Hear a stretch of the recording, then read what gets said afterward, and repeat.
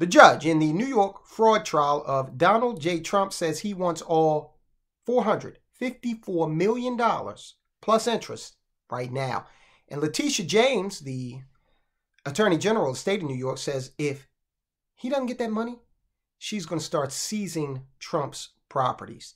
Look, guys, we're in an all-new America. Okay, this ain't the America you grew up in. This is the America where if you have the wrong political opinions, the state, capital S, can come down on you like a ton of bricks. Trump's properties could be seized if the $454 million civil fraud debt is not paid, warns Letitia James, the Attorney General of New York. Donald Trump could be at risk of losing some of his prized properties if he cannot pay his staggering New York civil fraud penalty with interest. Check this out. With interest, he owes the state nearly $454 million, and the amount is going up $87,502 each day until he pays. New York Attorney General Letitia James told ABC News on Tuesday that she will seek to seize some of the former president's assets if he is unable to cover the bill from Judge Arthur Engoron's February 16th ruling. Okay, so this is where we are, guys. Now, let's go back because we did a video on this. The judge, Letitia James, they don't know a hill of beans about real estate investment.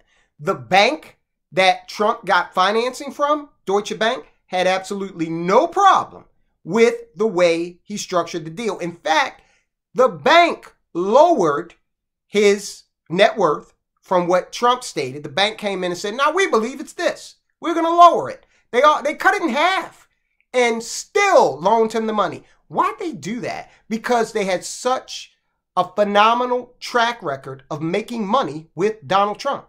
For God's sakes, he's got, what, 50 years experience in real estate investing? So the bank said, hey, this is a good bet. We're going to go with a winner. We're going to go with, where we've succeeded before. But you've got two bureaucrats, Judge Engoron and Letitia James, who's a politician, more so than a bureaucrat. But the combination is devastating if it is concerning your private property. I had a college professor at one point who also was a state senator here in Maryland. And he would always say, anytime the legislature is in session, your life, liberty, and property are at risk. Now, this ruling didn't come as a result of, a legislative session per se.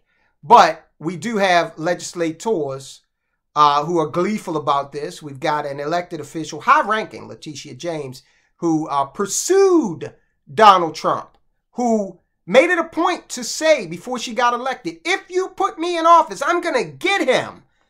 Now, imagine having that said about you. We're going to bring to bear the power of the state of New York to get an individual, and you have a mob cheering that. Guys, we got to be careful. We got to take some of the personality out of this and slow this game down, because where we're going is not pretty. And all you need to do is read the history to find out exactly what the destination is if we keep pursuing these kinds of routes. If he does not have the funds to pay off the judgment, then we will seek judgment enforcement mechanisms in court, and we will ask the judge to seize his assets, according to Letitia James. Trump's ability to pay his mounting legal debts is increasingly murky after back-to-back courtroom losses. Of course, we know in January, a jury convicted him, or ordered him to pay, rather, $83.3 million for defaming E. Jean Carroll. Trump claimed last year that he has about $400 million in cash. Those are his cash reserves, and they'd be eaten up, and then some by this judgment. Now, look, guys, Trump is a billionaire, but he doesn't have $1 billion laying around. He's got a lot of property that has appreciated over time, and that constitutes a lot of his net worth. Another aspect of his net worth are the incomes that are derived in the form of when people pay to stay at his hotels, or when people rent his properties, or when he outright sells those properties to someone in the form of, just straight up a real estate sale. Now, guys, Trump does have the right to appeal, and he has promised to do just that in both the E. Jean Carroll and this case, the fraud case. If he files that appeal, it's unlikely he'll have to pay the penalty or face the prospect of having some of his assets seized, at least for a while. Unless that appeals court comes back and says, yeah, you got to pay this. We're going to uphold it. I don't know if the Supreme Court would take this on. If he wins, though, of course, he might not have to pay a darn thing. So this is going to be a protracted legal battle. What you're seeing from Letitia James is grandstanding, because she promised to get him. Okay, so she's doing these media appearances like the one she did on ABC here recently. She's doing that because she wants the airtime. She wants to, because this is going to be front page news.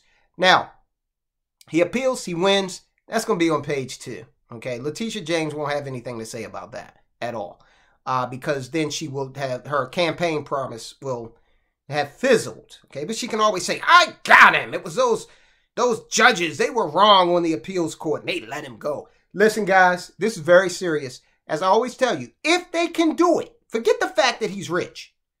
If they can do this to the president of the United States of America, because they don't understand, they legitimately do not understand how real estate investment works. So they took that and ran with it, right? If they can do that to a president of the United States, the smallest fraternity in the world, right? The most powerful person on the earth.